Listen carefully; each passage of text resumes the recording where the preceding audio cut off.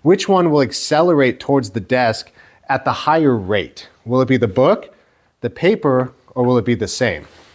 So let's get my ladder out and do it once again and see what the answer is.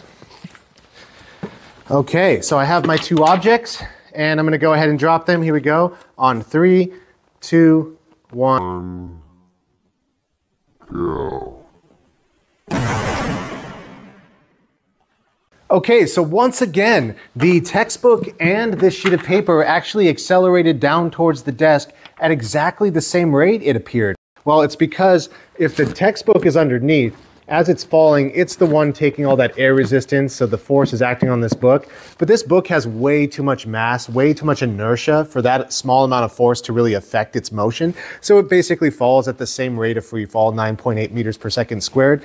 And by putting the paper behind it, that causes the paper to not directly experience that air resistance. So that air force is pushing up on the book and not on the paper, which allows the paper to also accelerate towards the desk at 9.8 meters per second squared, just like the book.